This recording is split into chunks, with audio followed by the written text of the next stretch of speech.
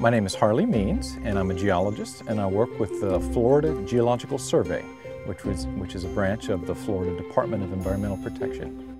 Geology is a broad science, and under the science of geology are subdisciplines, one of which is hydrology.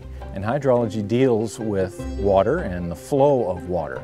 And one of the things a hydrologist is responsible for doing, particularly here in Florida, is monitoring the amount of water that comes out of springs and flows in and down through rivers and discharges into the Gulf of Mexico, at least for the Big Bend region. And one of the things that they will do is actually try and calculate discharge, and there's a number of ways geologists can do that. One way a geologist can calculate discharge is to actually physically go out and use a device called a flow meter, which actually measures the current velocity in the river channel.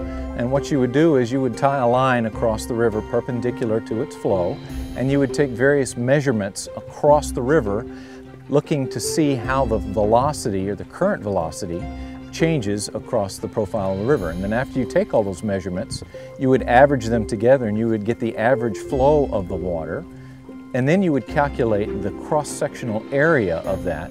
And you would do that by knowing how deep the water is at each point. And from looking at the cross-sectional area and the volume of water that moves through that cross-sectional area at a given time, you can tell what the discharge is.